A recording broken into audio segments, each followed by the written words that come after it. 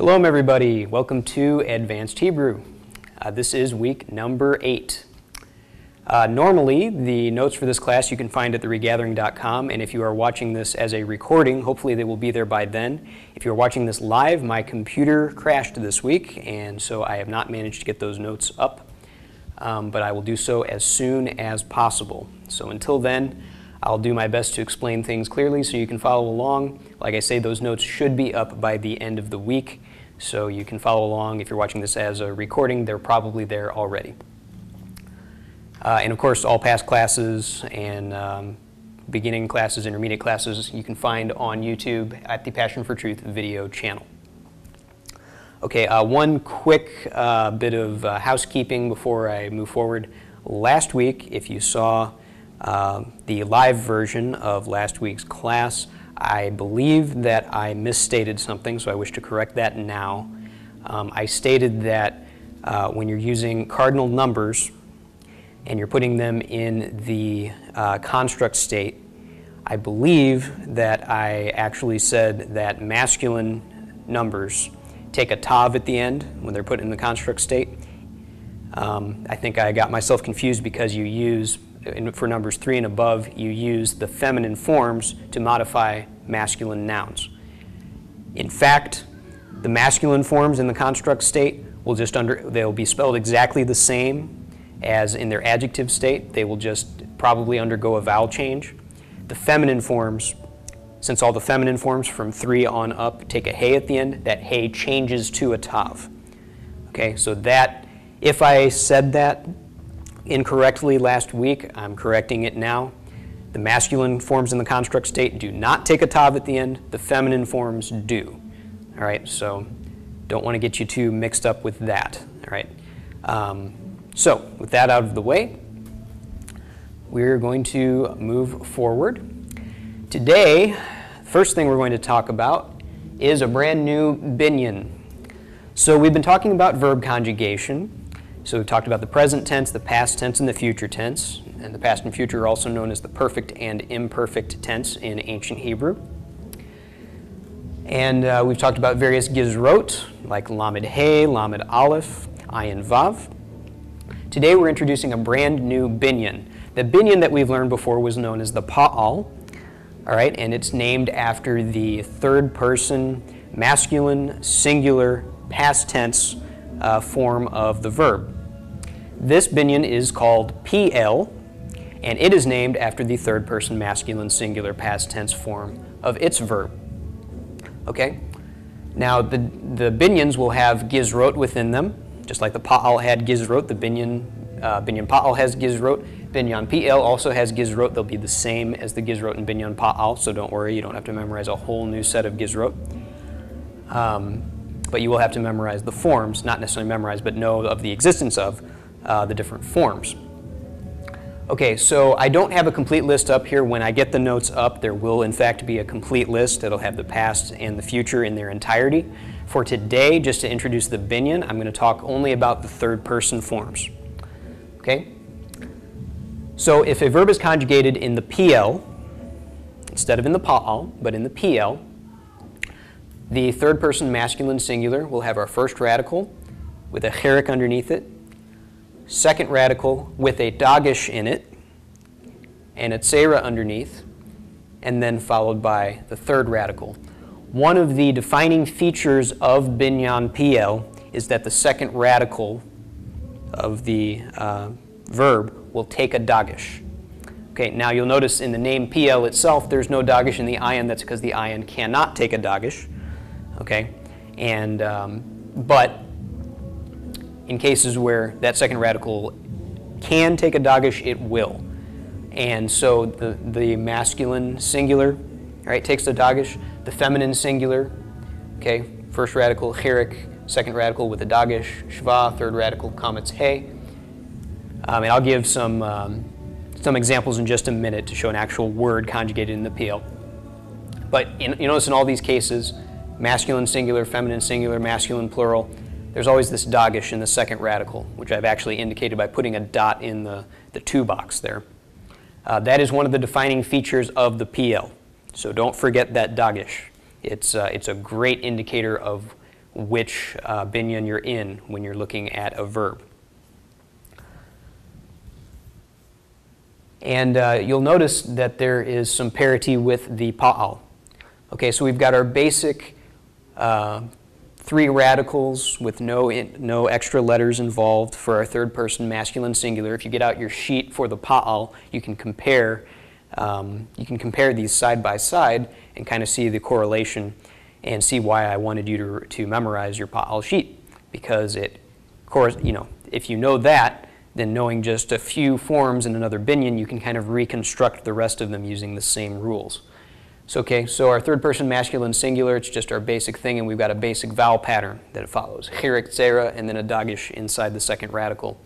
For the feminine, in the pa'al, of course, we've got a kametz here, right? No dagesh there, but a shva, kametz he. In the PL, we use our vowel form from here and add the kametz he to the end. Now, of course, we've got a shva here instead of a tzera. That's going to happen sometimes. There'll be vowel shortenings for various reasons. There's a little bit of memorization you do have to do. Okay, but this dagesh in the second radical is a pretty good giveaway that we're in PL now. And for the third person plural, in PL it's the same as pa'al, that the past tense third person plural, there's one form for both masculine and feminine. Okay, and it uses the same suffix, the vav with the shuruk. Right, in the pa'al, there would be a kametz here instead of a chirik, and there'd be no dagesh in the second radical, but we would have the same suffix. Okay? So there's a lot of overlap between the binyanim. Okay? There's very, very similar patterns in the two. The main thing that changes between pa'al and PL is this vowel structure. And, of course, the dagesh in the second radical. I'm emphasizing that because it's going to be there. So if we apply this to an actual word,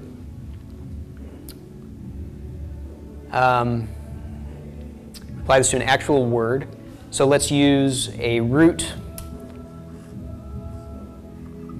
shin beit resh.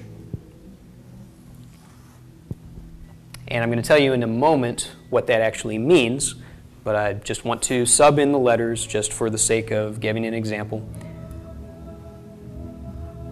So third person masculine singular in the PL. All right, we're subbing for our first, second, and third radicals. We're putting the appropriate vowels in. And our second radical takes a dagesh. So this is she bear. All right, so in cases where our second radical is a letter whose sound changes when a dagesh is introduced, you'll notice that change. Instead of she ver, in the pa'al that would have been shavar, but in the PL it's she bear. Okay? And if we were to put this in the third person feminine singular, again, still in the past tense, she bra. Okay, she bra. So hu she bear, he she bra. All right, so what does shabar mean?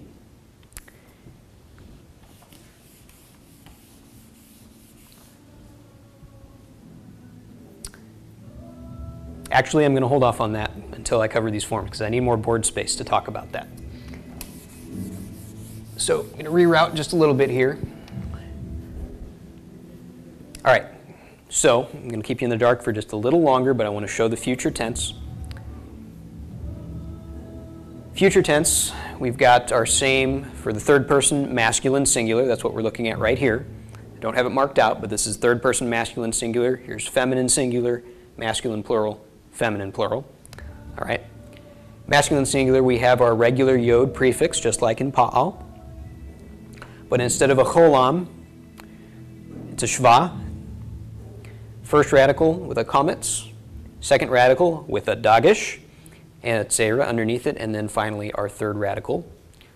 So using shin beit resh as our pattern, it'd be yishaber. Okay, that's he will, whatever shaber means. All right, feminine, we've got a tav, shva, first radical patach, second radical with dagesh, tzera, and then third radical. So tishaber. all right? She will shaber, okay? So notice that these prefixes are the same as in the pa'al.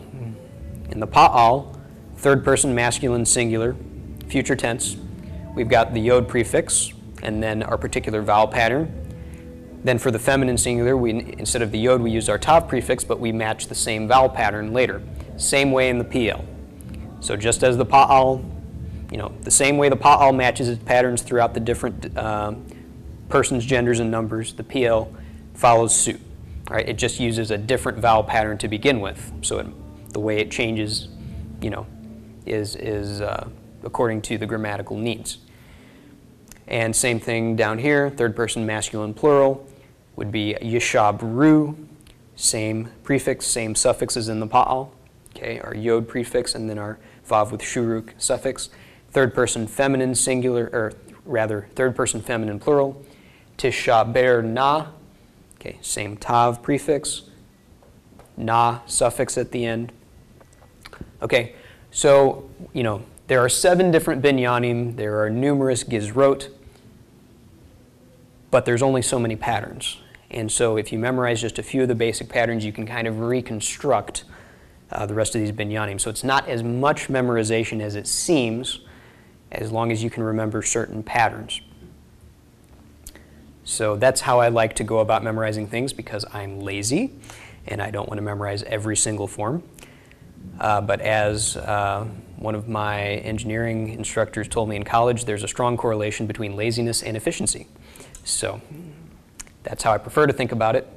But there are patterns that can actually be followed, and they are a great memory aid to understanding what you're looking at. So again, if you haven't memorized the pa'al yet, I strongly encourage you to do that, because if you've got at least that down, then you can kind of think through whatever you're looking at from another binyan and say, okay, that's probably second person feminine plural. And in fact, you'd be right. Because you can identify a lot of these forms from the prefixes and suffixes that are consistent through a number of the binyanim.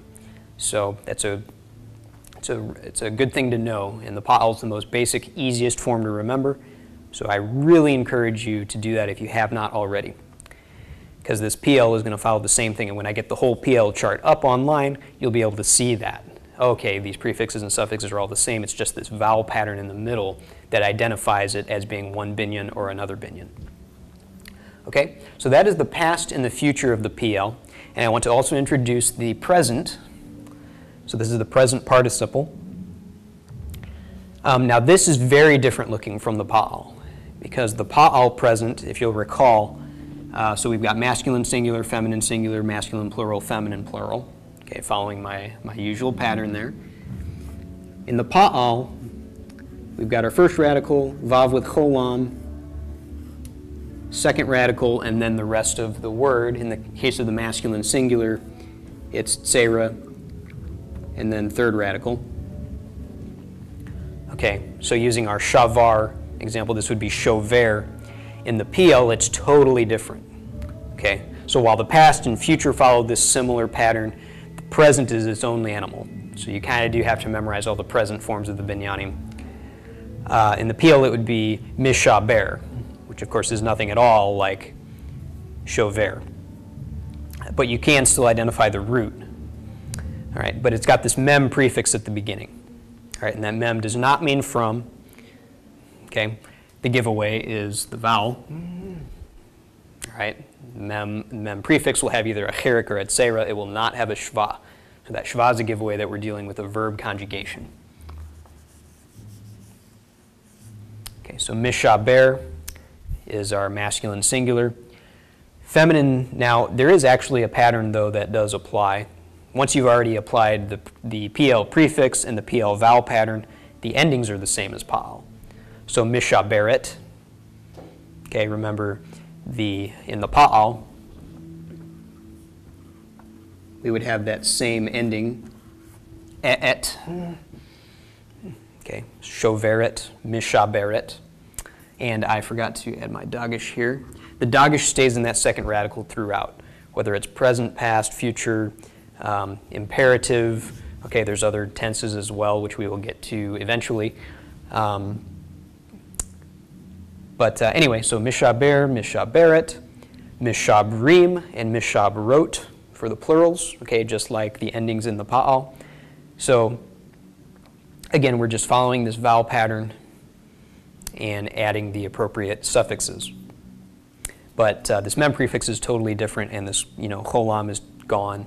So you do kind of have to memorize that as its own thing. But that's how you can identify the PL of a present tense verb.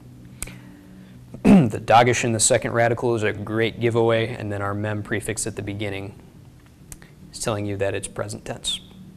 Okay? So that is the structure of the PL. What's the purpose of the PL? All right? So hopefully, well, I'm just going to have to take it off the board. I don't have room. So you'll just have to remember the forms and take me at my word that I'm representing them accurately when I put them up here.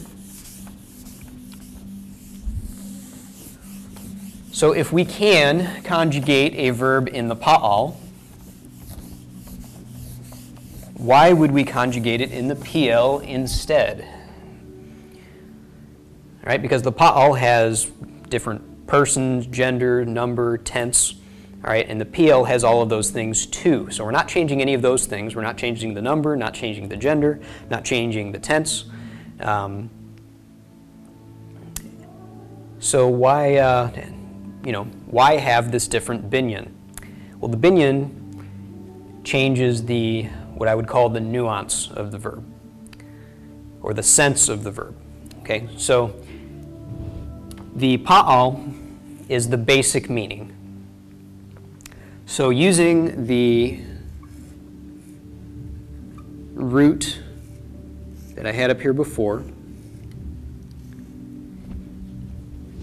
okay, shin, beit, resh, in the pa'al,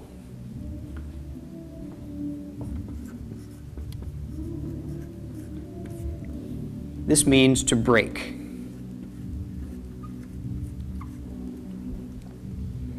Okay? So if I was to say he broke, third person, masculine, singular, past tense conjugation in the pa'al would be shavar. Shavar means he broke. Okay, binyan PL, instead of being the basic sense of a verb, now it can do a number of different things, and there are certain special cases where it changes the meaning of a particular verb in a special way, but it's consistent how it does it. It's just certain words do have funny things happen to them when they're put into the different binyanim. But in general, the most generalized way that I can express the change from pa'al to PL is that the PL puts the verb in the intensive form. So it sort of amplifies the meaning. So instead of to break, in PL it would mean to shatter.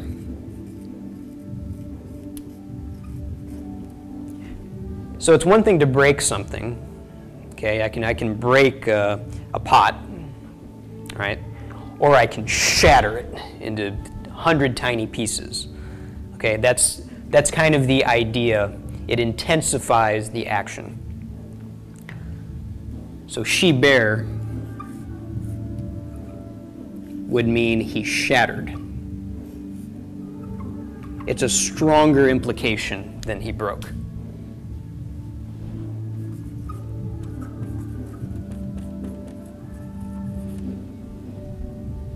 All right. To give another example, for the verb sha'al, or rather just shin, ayin, lamed, in the pa'al,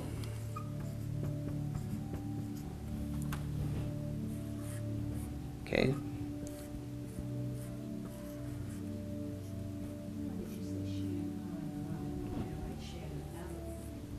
I'm sorry, it is in fact an aleph. Shin, aleph, lamed, my bad.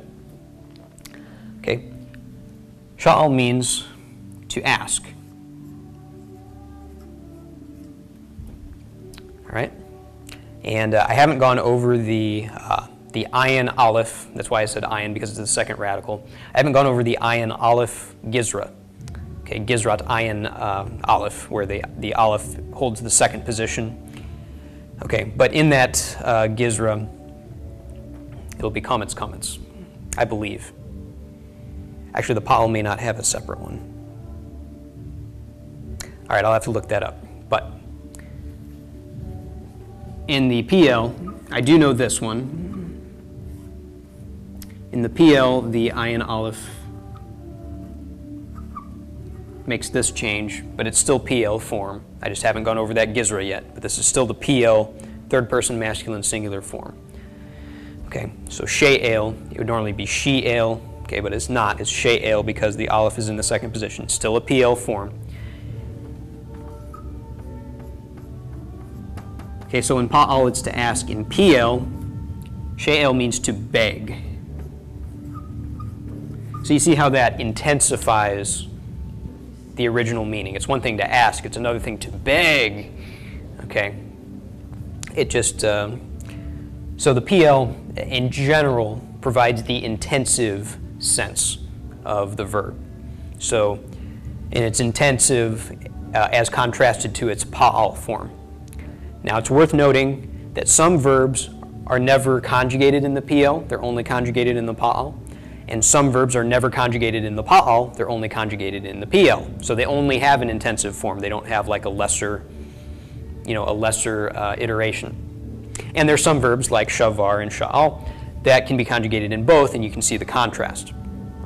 Okay, so sha'al would mean he asked, and she'el would mean he begged. Okay, so that's why these different binyanim exist, is to give different senses, different nuances of the verb. The base meaning is to break, okay, but we can modify that a little bit to make it more intense and say to shatter. All right. So that is the contrast between the PL and the pa'al, and there are 5 more. So there's a lot you can do in Hebrew with just one root word. You can take that word and you can apply it past tense, present tense, future tense, and all these different nuances, okay, just knowing a few rules. All right, but instead of memorizing all the words, you just know the roots and know the rules and the irregularities, because there are some words that are irregular. But once you know all that, you can reconstruct pretty well the entire language. So, anyway, that is my introduction to Binyan PL. Pa'al and PL are the most common binyanim that you're going to encounter, but you'll encounter all 7. But yes, these are definitely the most common ones, and in the verses we're going to look up next class, you'll see both of them. So that's why I'm introducing it now.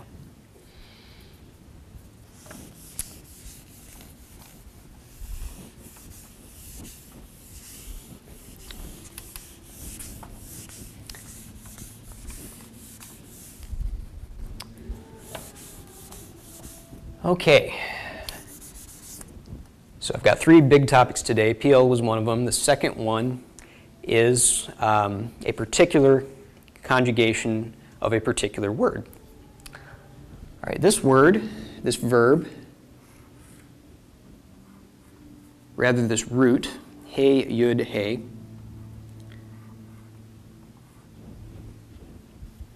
this is the most fundamental verb in the Hebrew language. It means to be.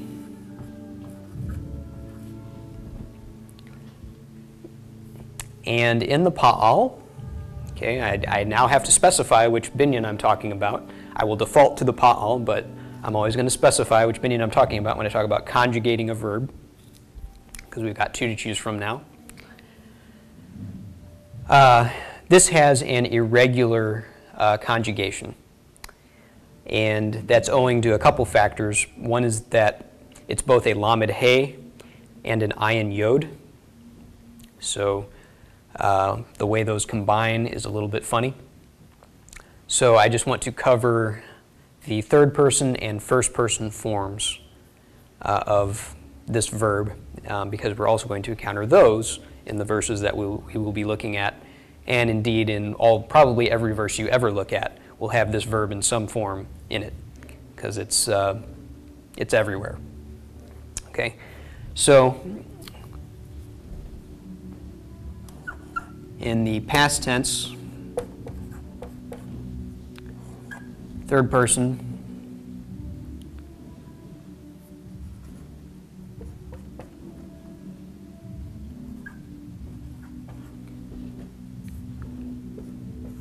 masculine singular. Again, if you're watching this live, I don't have the notes up for this yet. I will have them up as soon as possible, and it will have a complete list of these.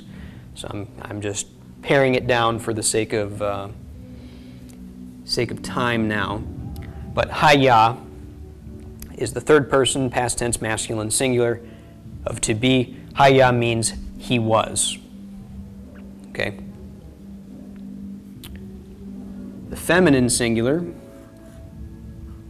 is haita. Hopefully you can see that online. All right. Hey, yud, tav, hey. Pronounced haita. So that's she was. The plural would be hayu. Okay, as I said, this is just a particular way that this particular shorish is conjugated. But you do need to know this or be familiar with it because you're going to encounter this word a lot in the scriptures, and it has an irregular conjugation. Okay, so the third person past tense. All right, masculine singular is haya, he was. Haita, she was. Hayu, they were, whether masculine or feminine. You got ha, yo, and what is that thing? Shuruk. Vav with the shuruk, yes. So hayu. Okay, so that's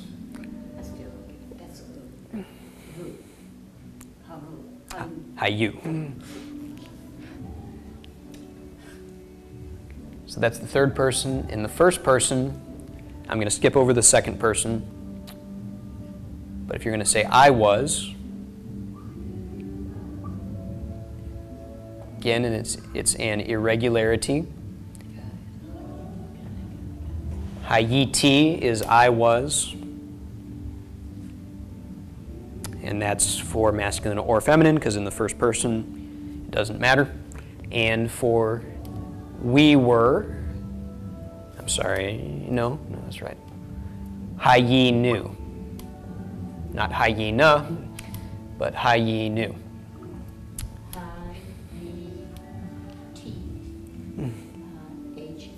Yeah. Hayiti is I was. Hayinu is we were.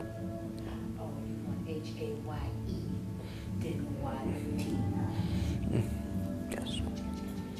So in the past tense, haya, he was. Haita, she was. Hayu, they were. Hayiti, I was. Hayinu, we were. Okay? And I won't cover the second person in the past, but these are the this irregular form of haya. So just, again, I will have the whole list up so you can look at it, hopefully in a timely manner. Tomorrow, computer should be fixed. But, okay, so that's the past tense.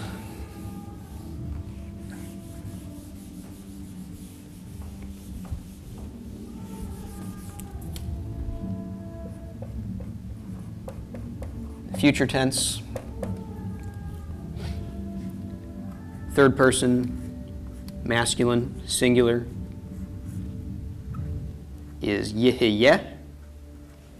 That's he will be. Okay, so actually I'll use my Zion and Nun like I should be.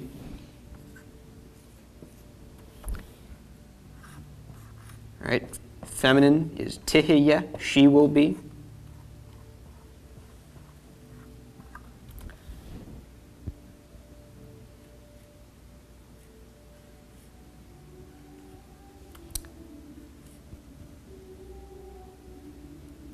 Plural is yehiyu. Masculine plural, so they will be. Masculine is yehiyu. They will be feminine.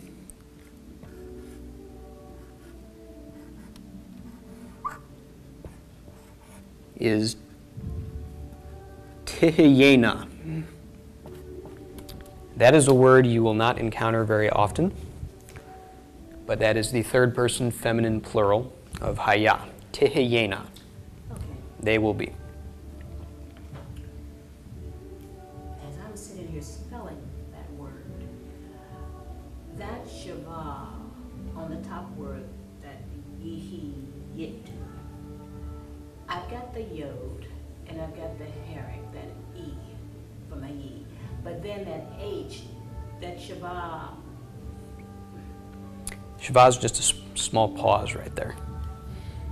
so that h is actually going, it's not going with a y-i-h, is it? The yod, herek, h? Mm-hmm. So if I was translating that, it's like I would have a y, a I, and an h. Yes. And that's going to have a sound? Then when I come over to the y-e-h,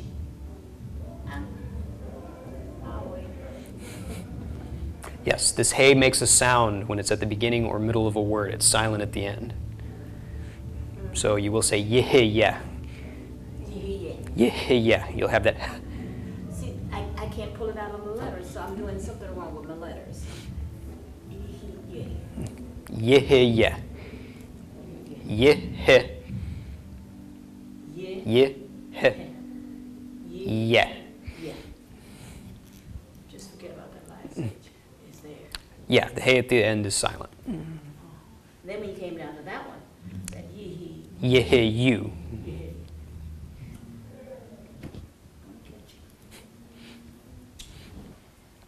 Yep. So that's the future tense, third person.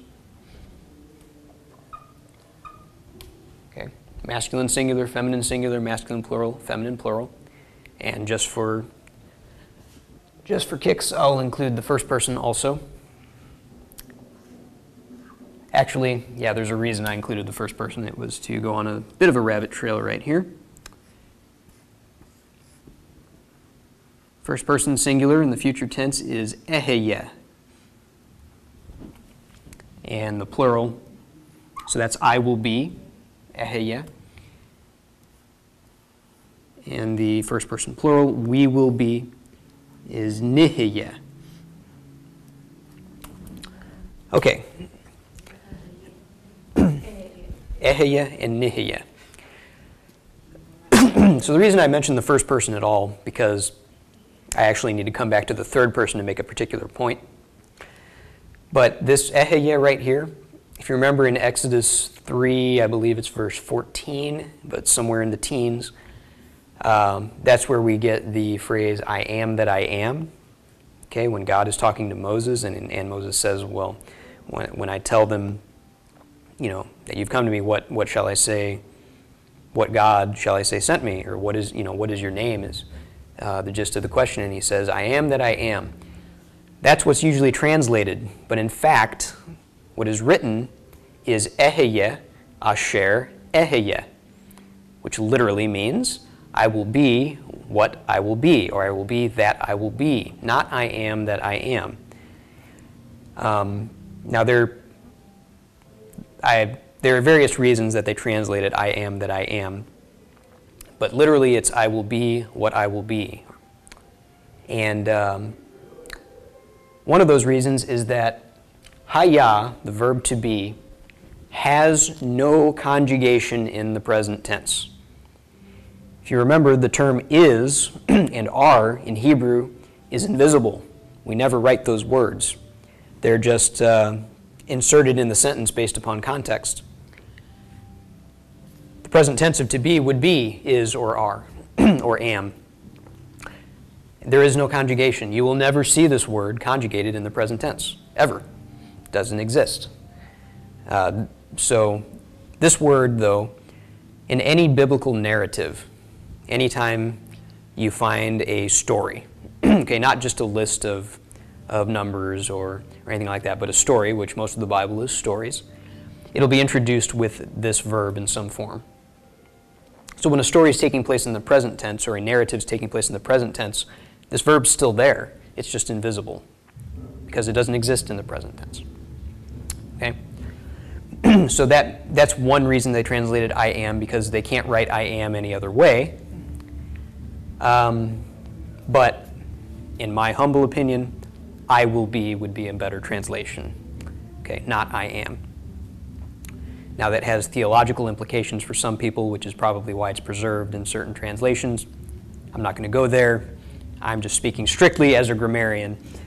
Eheye means I will be. And in fact, the proof that it means I will be is that a few verses earlier in that very same chapter of Exodus, the very same term is used, and it clearly must be translated I will be. Okay, so I'm not picking on the translators, I'm not picking on anybody, I'm just saying that grammatically speaking, eheye means I will be. Right? It is the proper first person singular future tense conjugation of haya. So that's all I'm saying, and I'm going to leave it there. All right, on to my actual point about this verb. I need to talk briefly about a new tense. And I'm going to just hash over it briefly. We'll cover it in more depth in probably next week or the week following, but I want to touch on it right now. There's another tense that is known as the jussive. Okay, so as opposed to the past, future, or present, this is known as the jussive. The jussive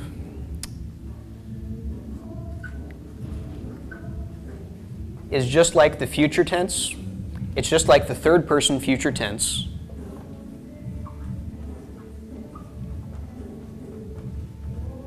But instead of being a statement about the future, it's a statement of desire about the future.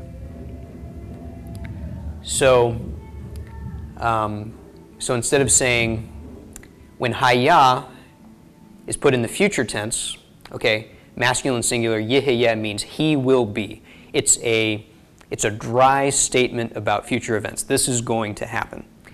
But if we put haya in the jussive, masculine singular, then instead of saying he will be, we're saying let him be.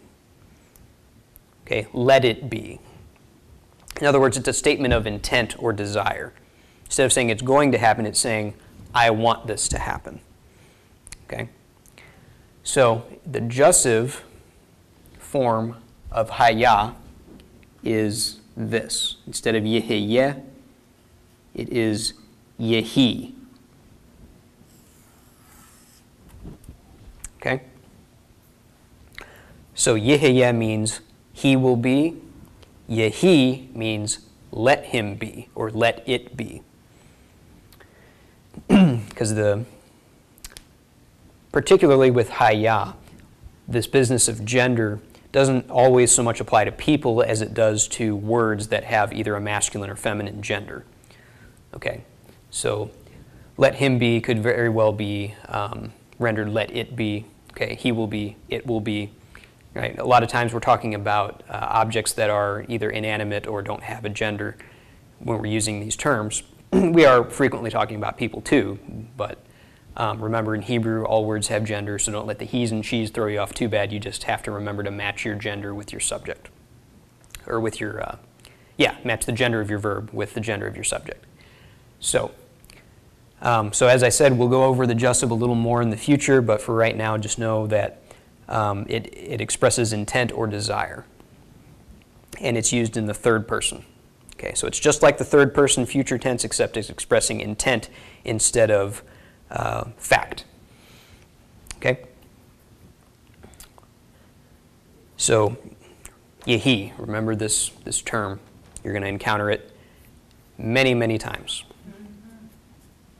All right? So that is the second of our three big topics. Now we are on to the third. Now, if things weren't confusing enough already,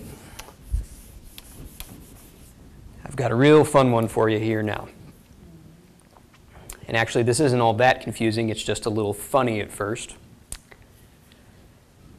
I've talked about the vav prefix before, which means and.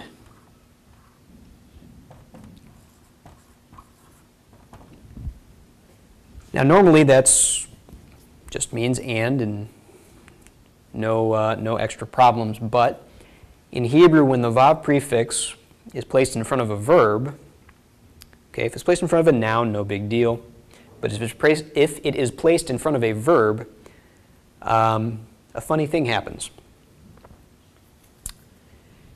When a vav prefix is placed in front of a future tense verb, it changes the verb to the past tense.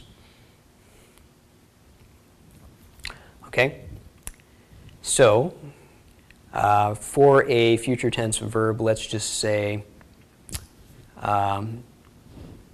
he will come.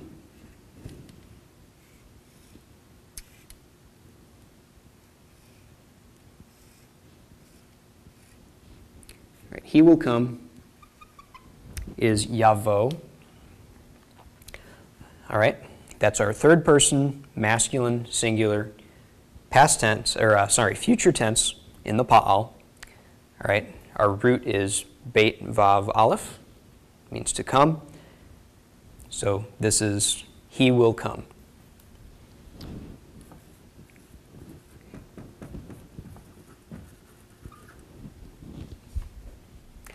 If we prefix this with a vav,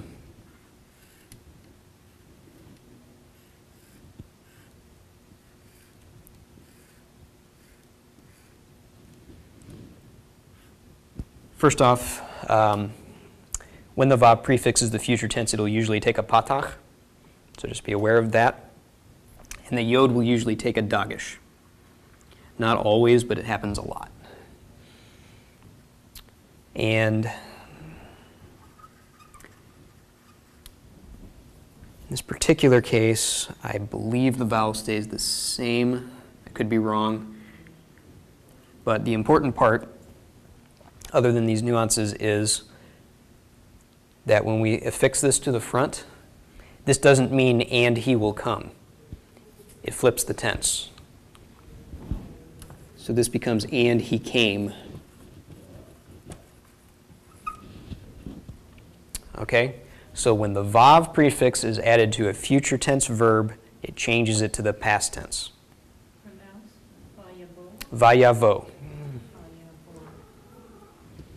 So yavo, he will come, vayavo, and he came. All right? So if we wish to add the vav to something, we wish to add our prefix and keep things in the future tense, right? If we're already talking in the future tense about things that are going to happen and we want to keep things there, well, there's a way we can do that. Guess what it is?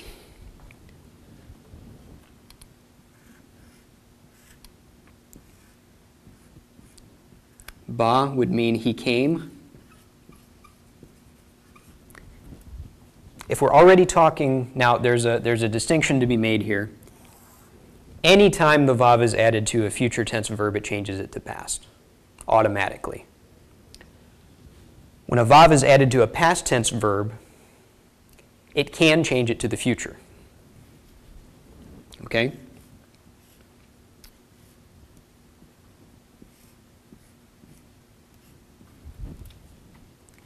So this can mean, and he will come.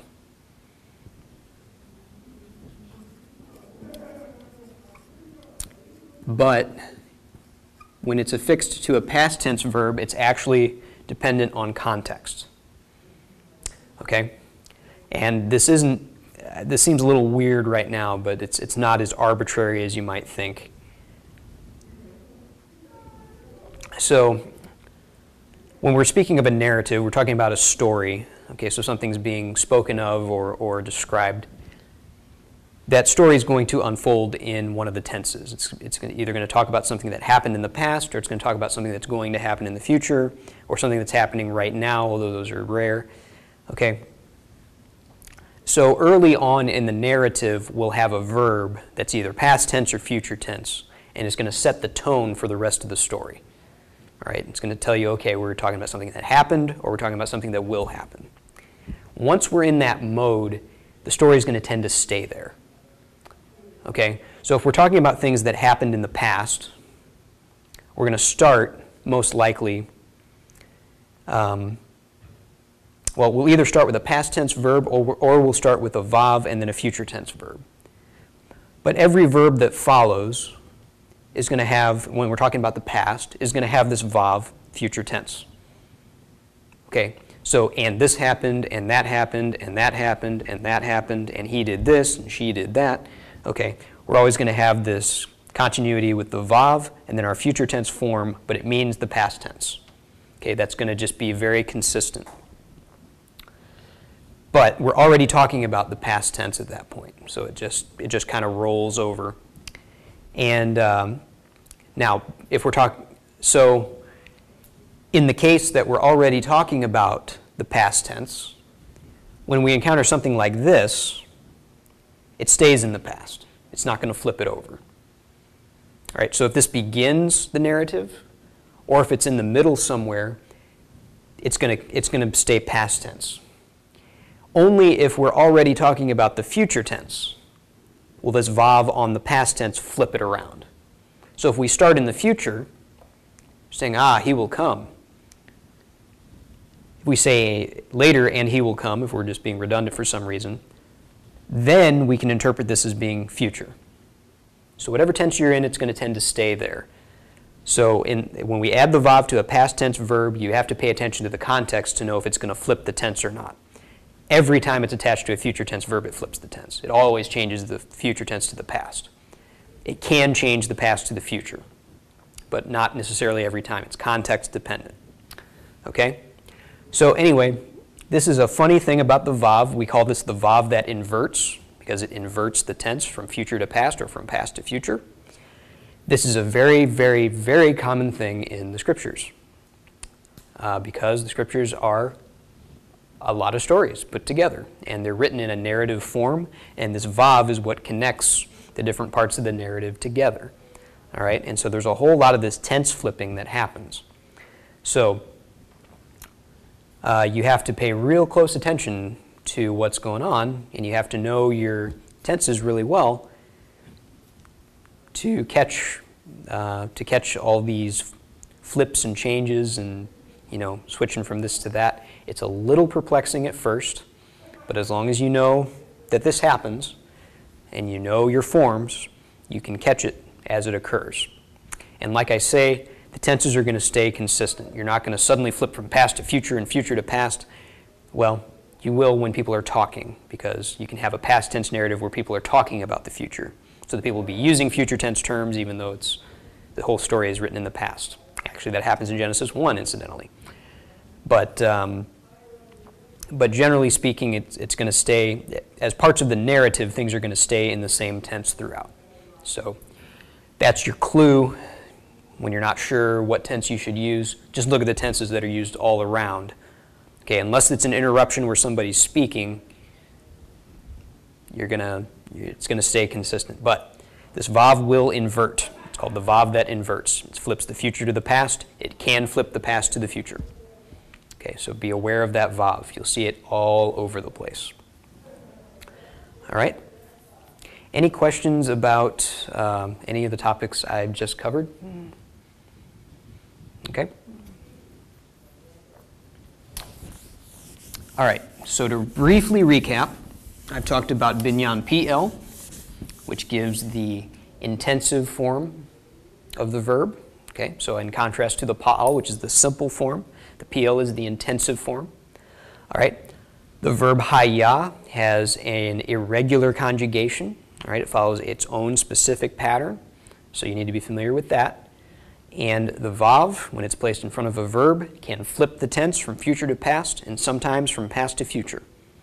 Okay, so these are three things that we will need to know before we start translating. Okay, on that note, this is week 8 of the advanced class, the final week of Advanced Hebrew. Our next class is going to be called Translation. And so if you're watching this live, translation is going to be aired at 3 o'clock. There will no longer be a class at 2. There's only going to be a class at 3. That'll be translation. If you So, you can watch beginner, intermediate, and now all of the advanced on YouTube, and translation will be going live. Those will be recorded and posted as they're, as we go through them. So those will be on there too in time. But anyway, yes, the next class will be called translation. What we're going to do in translation is take verses that I know we can translate based on the things we've already learned in beginner, advanced, beginner, intermediate, and advanced. So using all those rules and that vocabulary, we're going to use those things to translate some verses. I'll also be introducing some new concepts as we go along as needed to fill in the gaps and to point out specific things about the verses. But anyway, so this is going to be where all of this theory is finally put into practice. So I'm real excited about it. It should be a fun thing. That's probably why you're learning Hebrew in the first place, is to be able to translate some things. I do want to point out that you don't have every single tool necessary to translate every Bible verse at this point. Okay, I've specifically included things that are geared towards specific verses. Hopefully I've covered enough that we can use this in translation, and then after that you have a really good base if you want to pursue a more advanced Hebrew curriculum.